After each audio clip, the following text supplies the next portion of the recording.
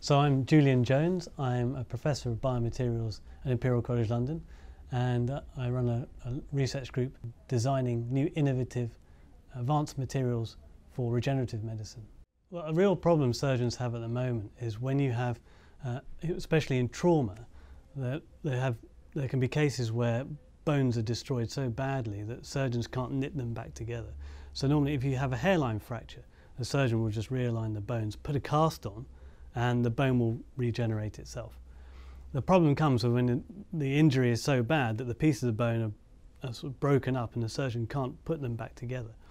So what surgeons really want are synthetic materials that they can take off the shelf, put into a bone defect, and that material would stimulate the natural healing mechanisms and act as a temporary template in 3 dimensions and allow the bone to regrow, and then the material should disappear in the long term.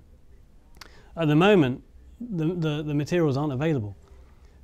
So my research is traditionally on a material called bioglass. And this is a glass that when you put it into the body, it will slightly react and form a really tight bond to bone. And not only that, but it actually releases ions that tell the cells to regrow more bone. And it also degrades over time, disappears as the new bone grows. So what doesn't it do? Well, what it doesn't do is take load in the body. So surgeons at the moment really want something that will, what you can implant will stimulate that regeneration, but also take the load that your body will put on that implant. So a glass is no good for that, because although it will take load in that direction, if you do that, it will shatter, explode like a brittle material that everyone knows it is.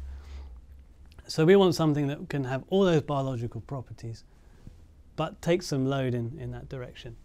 And that's what we've developed here with this one, which is a mixture, a molecular level mixture of a biodegradable polymer, which means it's a plastic that breaks down into natural metabolites in the body, and the bioactive glass.